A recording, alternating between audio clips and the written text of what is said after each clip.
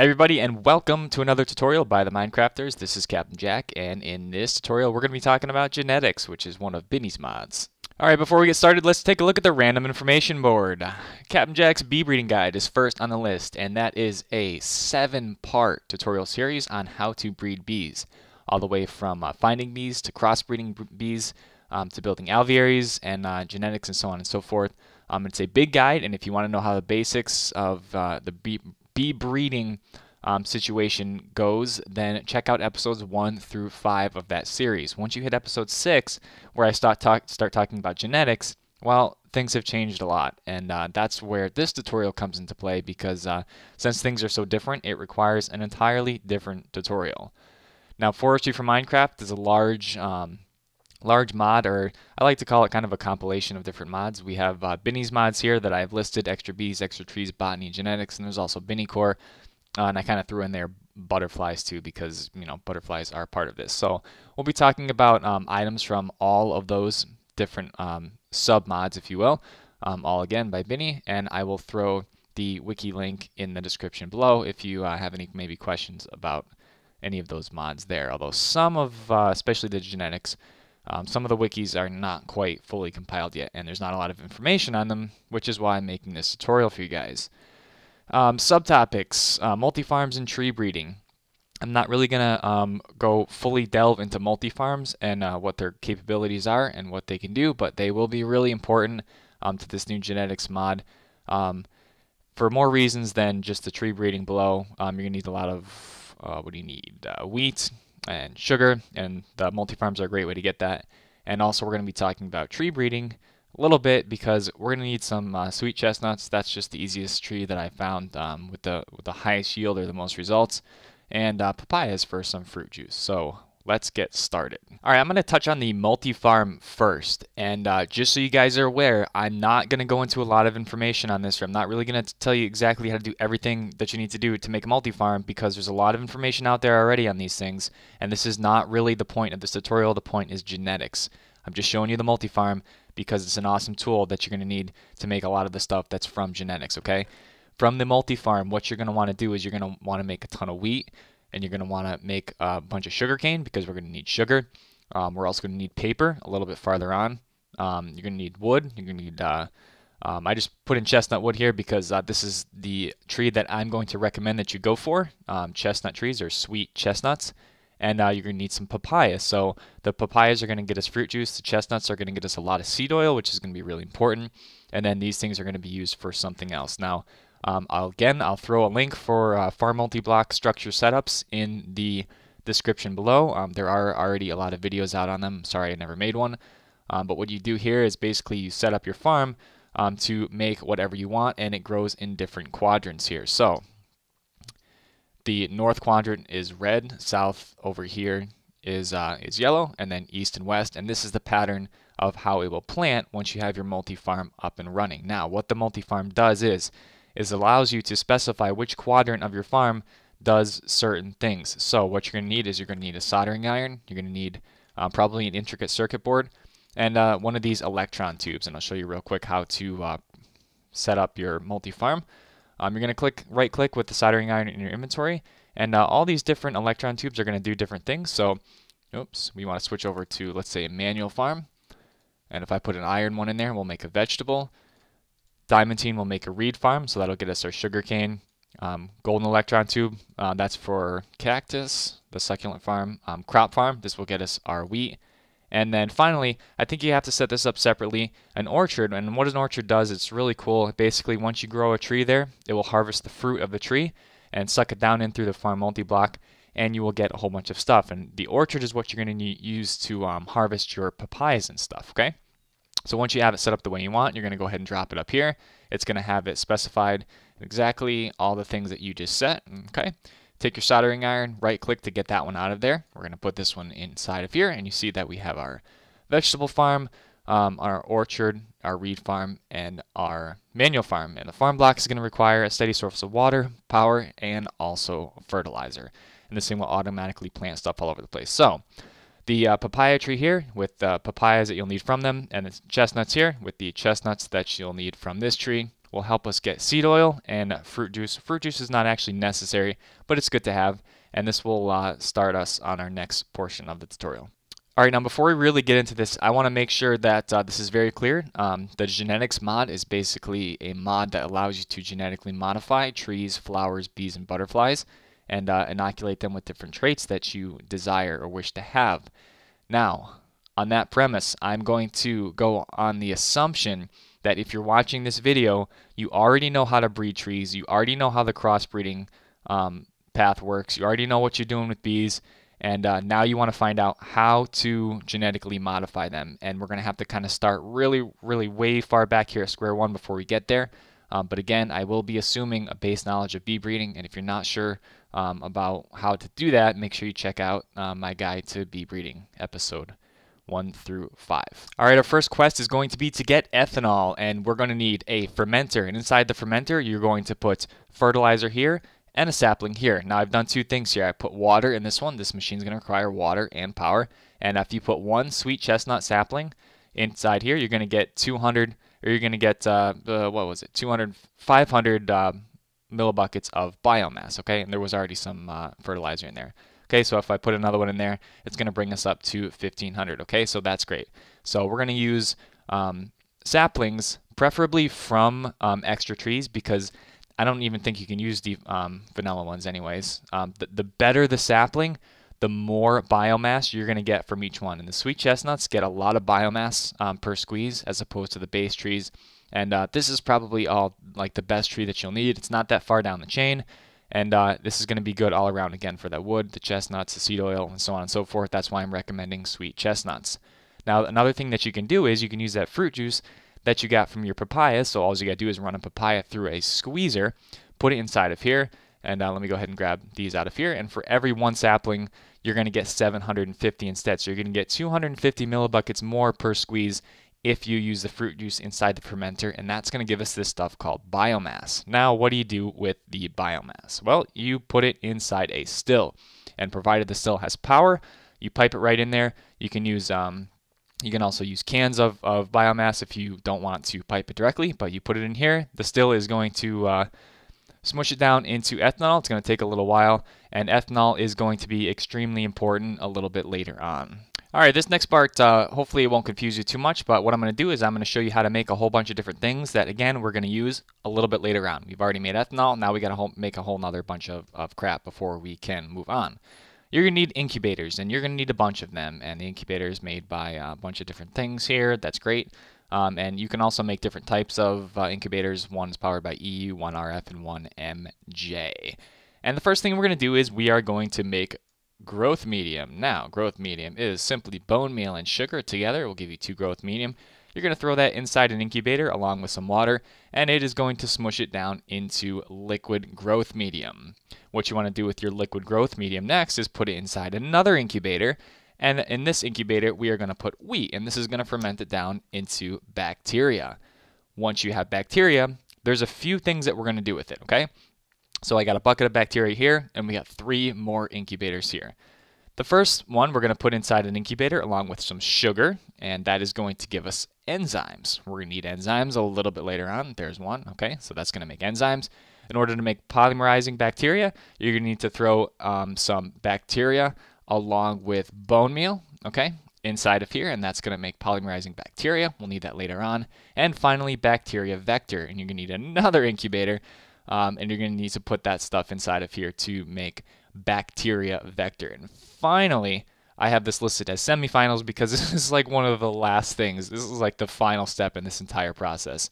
And we will come back to that, but you will need more growth medium inside an incubator to do something else a little bit special. If you don't want to pipe your fluids throughout different pipes or whatever, test racks, you can pipe them into bottlers, and you can use these glass cylinders from the genetics mod inside a bottling machine, and you can bottle up all your stuff and use that to put in your machines instead of using the pipe. So that's just another option there. All right, real quickly before we move on, I just want to show you these databases. We have the Apiarist database made in a carpenter with water, the Gene database made the same way, Arborist database, and the Botanist database. So we got flowers, trees, genes or genetics, and we have bees. And by made the same way, I just mean made in a carpenter with power and water. Now, we have the master databases in the back here, and those can only be spawned in creatively, so do not try to make them. There is no recipe for them. But we have these simple databases here. And what I did was I have a lab stand, and let me go ahead and grab a database here for bees, okay? You can hold these, and you can open them up, and you can look inside, and you can see all the bees that we've bred up to. This is a creative world, and I've only spawned in a few bees, so this doesn't make any sense. Normally, you'd see the noble and majestic and so on and so forth, and common and cultivated, yada yada. If you right click on a lab stand, it puts it in here, and it just kind of hangs out there, and it has a cool little animation, and you can check and see what's inside of it. So that's the lab stand and the databases. Now, this database here is going to be probably the most important one, and we can see all of our different genes that we've isolated for different types of things and species here. I haven't done any with trees and this stuff yet, but we will, don't worry. And these are the genetic traits that I have yanked out in this little tutorial. So the gene bank is going to be pretty important moving forward. It's actually going to be a middle step in the actual inoculation process. And so these are the databases, and these are how you can kind of place them in the world. All right, now unfortunately, before moving on any farther, really, you have to have an alveary. And anyone who's ever built up to an alveary knows that just getting this block alone, this multi-block alone, is a long time. Long process, ton of resources, and very quickly, let me just go over how to get it. We're going to need more of that seed oil, and we're going to put that into a carpenter along with some wood, and we're going to make impregnated casings.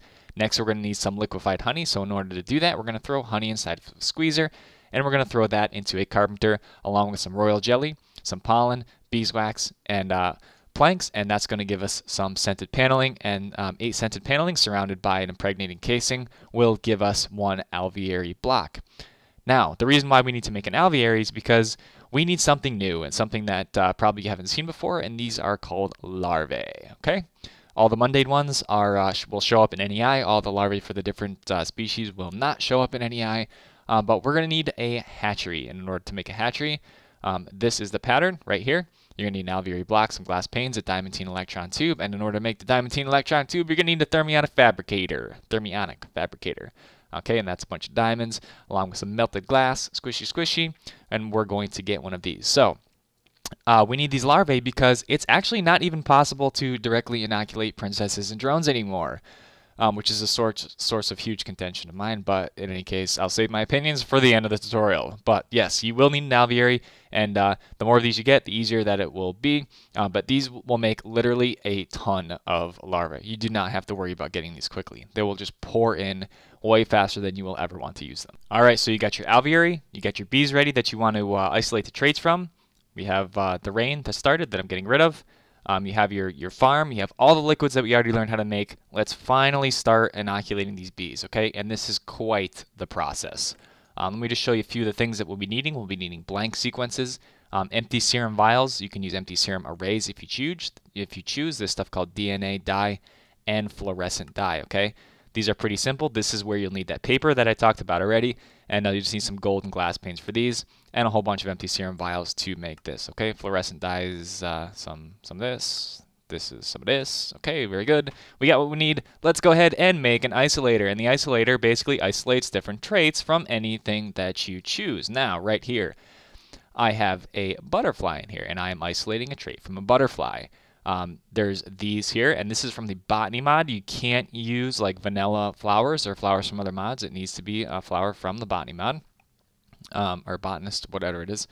And then we can do saplings. So we can isolate bees, butterflies, flowers, or trees in the isolator here. And what you will need is some enzymes. Okay, so now we're putting some more of these enzymes to use here. You're going to need to put your blank sequences here. And whatever you want to search for traits from in this side here. So you got a little GUI here. You got a place where they'll end up. And then once this is done isolating, as you can see, it takes a very long time. They will come over here, and we have some arborists, and that's because I've already isolated some traits off of a tree. And then an apiarist, and this is from a bee. And you can see that in the tooltip there, it says it's very faint, it's unsequenced, and it's unknown. So this is isolating different traits from these things here. Now, what do? with the DNA sequences once we have them. We are going to put them inside an analyzer. Now, if I mouse over this, you'll notice that it says very faint, unknown, unsequenced. So we have this trait from, this is from a bee, so we have a trait from a bee, but we have no idea what it is, which is great. So what we need to do is we need to put it in an analyzer. And if you drop it here, it gets sucked into this thing here, and it takes a little while, but it's going to analyze this DNA sequence. And when it's done, it will pop out here, and you can see that once it's analyzed, we can see in orange writing there what the trait is, okay? So you're going to need to pick which trait that you want. So there's a plant type, there's a apiarist type, so slower production, rain tolerance. Let's take this temperature tolerance one out here. So we know what it is, and now we need to put it inside a sequencer. And the sequencer takes a solid 15 minutes to sequence this crap. What you do is you put in your DNA sequences over here and drop it in here, and slowly more and more letters will start to appear. You can mouse over it and it says that it's partially sequenced. It's 34% done. This one I never even threw it in the analyzer first. You can do that, but it's not very wise since this takes so long. You really want to know what they are before you throw them inside a sequencer. And it will take a really long time and a lot of power, and it will also use this stuff called fluorescent dye. And I actually think I neglected to say that this uses DNA dye over here. So that's where you put your DNA dye. You put your fluorescent dye down here, and this will slowly sequence these, and we have a bunch of blank sequences. Now, once this is done, basically, you see how there's nothing left on these now? They become wiped out. It's the same as these. So you dump them back in here, and you didn't lose anything. They were simply added to your gene bank, which is pretty cool. So I don't think any flowers have finished yet. Let me see. This is an arborist one, so hopefully before this tutorial is over, this will have finished, and we can see that we'll have added something inside this tab right here. But you have all of your different things. So we already have a temperature tolerance, none. You can scroll through here. You got a little search bar here, so you can search for different stuff. Let me see. I'm not sure. Yeah, normal. Okay, so you can't search for this. You got to search for what it actually is. So that's awesome there. Now, what do you do once you have these things in your gene bank? Well, you take your empty serum vials, and you cannot take a stack of these and click. It will not do anything. You need to take a single serum vial, and you need to click on the trait that you want to use to inoculate a different larva. So we're going to take this. Let's say we want to make an imperial species. We're going to left click here, and it's going to be an apiary serum species imperial, okay? And if we did that with temperature tolerance, it would look like that. Let's scroll down here and do pollination, okay? And depending on the type of gene that you do, it's going to be a different color, so bees are all yellow here, okay? So that's how you use your gene bank. This is probably one of the best additions to the mod, is that you can do this. You can also take these empty serum arrays, and you can put in multiple genes. So if you want to do a species, imperial species with this fertility normal, this here, and let's grab, we're going to do this here, and we're going to assign this here, okay? So you can take like one of each of the different traits and put it inside this serum array, okay? And if you shift mouse over, it will show you all the different things that you've put into it there. So these serum arrays are really cool. They're more expensive, but it definitely makes the process later on a little bit faster. All right, now we're going to go ahead and make some raw DNA, and in order to make that, we're going to need a gene pool. Now the gene pool, like the isolator down there, which I forgot to mention, needs ethanol. So we're going to pipe in some ethanol inside of here. We're going to power the machine up. We're going to put some bees inside of here, or whatever you want. We're going to throw some enzymes down here, so we're going to put those enzymes to good use, and then we're going to make this DNA, and this is going to have a tooltip that's going to go across here. It's going to squish up these bees and put it inside this little internal fluid storage buffer here, and we are going to get raw DNA. Now, what are we going to use it for? We are going to use it in the polymerizer. Now, raw DNA along with the polymerizing bacteria, along with one of our serum arrays, or just plain serums, is going to polymerize. Now, what does that even mean? Well, what's happening here is that the charges in this are slowly building up. So as this nears the end here, you see this has got 11 charges. It's going to go up by 1 charge for every completion of this cycle here, up to a maximum of 16 charges. So you can see that this one here is a humidity tolerance of 16, or that's just what it is, and it has 16 charges. And if I mouse over this, we're going to see in just 1 second There it is. It's up to 12. The process starts over again. So that's going to use your polymerizing bacteria, power, raw DNA, and this is just a little buffer to put all of your serums in. Now, you can make this process go faster if you put golden nuggets in here, which is what I have here, and it's got a little kind of liquid gold buffer there. So when that runs out, the process will slow down. I'm pretty sure it doubles the speed, so this is probably something you are going to want to use in the polymerizer. Next, we're going to use that bacteria vector and finally inoculate something. Now, let's just talk about bees real quick. This is going to be where your larvae come into play. So you're going to need the alveary, you're going to need to get that larva, and like I said, you can't inoculate a princess or drone, but you can inoculate the larva. So we have a Meadows serum here, and you can see that this is going to slowly, again, it takes freaking forever to get to the end here, and it's always 100% successful. This is going to inoculate this forest larva, and it's going to turn it into a Meadows larva. Okay, now other things that you can do inside the inoculator, and if somebody does know the answer to this, I really do sincerely apologize for not having it, but I personally don't, I guess, care enough to really dig for it. The process of inoculating butterflies and flowers is a little bit lost on me here, but I will tell you how to inoculate trees, which is pretty easy. Basically, you're going to need the Alveary sieve, and inside the sieve, you're going to need to put in some silk mesh stuff. I forget the name of it right offhand, but that's going to collect pollen, and the pollen in turn is going to be able to, let me grab some here, is going to, let's say, a sweet chestnut pollen. You're going to be able to put that up here, and this is what you're going to have to use to inoculate. You can't use saplings. Again, it all works the same thing. The bees are no different than anything else. You're not going to be able to inoculate saplings directly.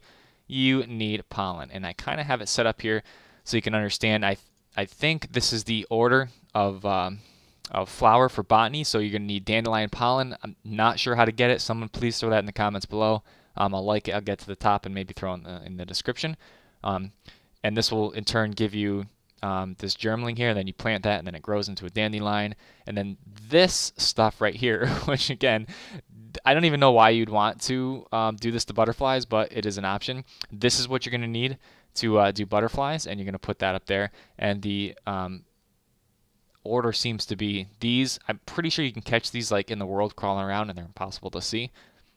But there you go. There's your order for the butterflies. Someone can throw information about that in the comments. But anyways, so you're going to inoculate this guy here. And once this is inoculated, it's going to come down here. It's going to look like a Meadows larva. And I'm just going to yank this out of here. And we are going to finally get the last step of this. Hello, CaptainJack. There we go, semifinal. So we're almost done with this whole process here. So we've inoculated our, let's say, our forest larva. And we've inoculated it with a whole bunch of different things from our serum array. So we've given it slow pollination and no humidity tolerance. You're going to need this growth medium, an incubator, and you're going to throw it inside there. And then the incubator is going to incubate it into a brand spanking new bee. And this is completely random as far as I understand. There is no like progress bar or anything. Just eventually it just hatches magically into a drone, and we will see what happened, and we'll see it happen in a second. Hold on. All right, so there we go. We have our forest drone, and we have successfully inoculated a larva with some different traits, and we have birthed ourselves a new bee. And there we go. Got our forest drone. Now, I called this the semifinals because game's not over yet. You still got one possibly big, long step to go through before you actually get a pure princess and drone of the species that you actually want.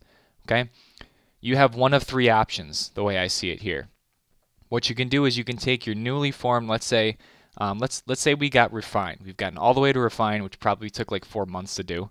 And we want to take this refined drone that we've made that has, let's say, a whole bunch of super qualities, and we want to make a refined princess and drone combination. So we want to basically replicate this and get a whole bunch of them going so that we can start making fuel. You can either take your refined drone and breed it with the previous princess, which is generally a bad idea because you don't really want to lose, you know, your princesses, especially this far along in the game. Okay, you can take them together and breed them up and possibly, you know, take the chance or take the risk of losing the refined quality to oily.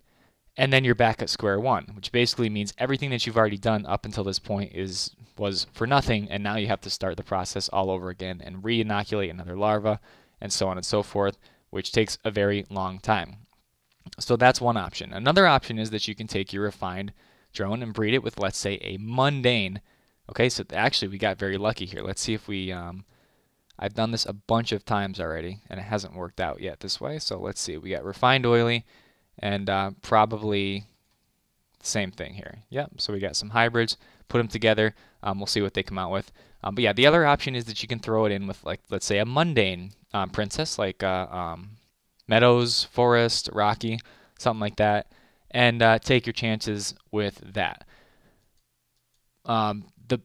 That's not really ideal either, because again, you run the same risk here of basically losing your desired traits. So I think the best thing that you could do at this point is, once you have the drone that you want, assuming that you see there, I lost it out of the queen or the princess.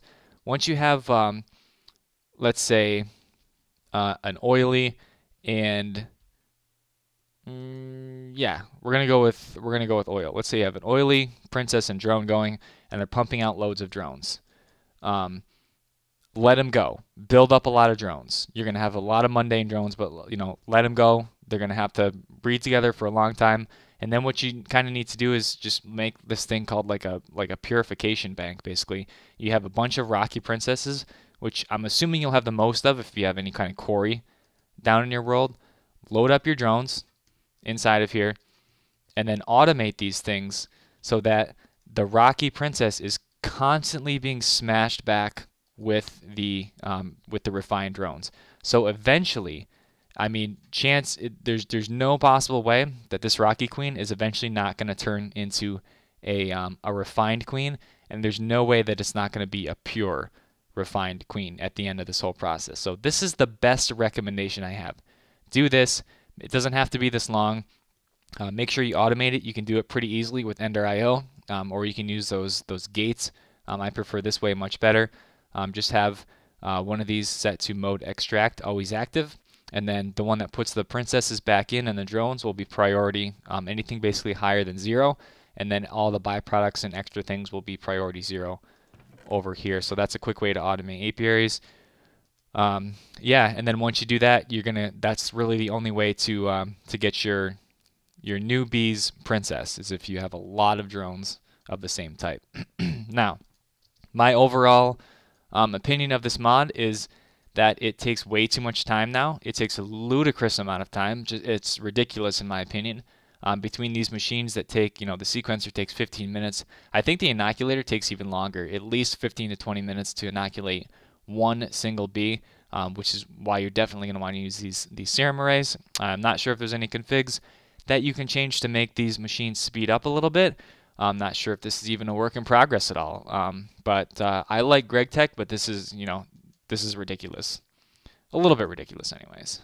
But I like bees. I wouldn't have made a 7-episode long bee thing if I didn't. And I do like this mod. There's a lot of good neat things that I like inside of it, especially this here. I love these empty serum arrays. I love the fact that you can store all of your things inside of here. That eliminates the need to have vials of crap all over the place. So this is very good. Love it. But form your own opinion on the mod. And that's it for this tutorial. This is CaptainJack. You can check us out on our social media outlets listed here. Leave a comment in the comments below. Start a discussion about this mod, and maybe we can shorten these times a little bit if the mod author sees it. That's it, guys. Stay poised.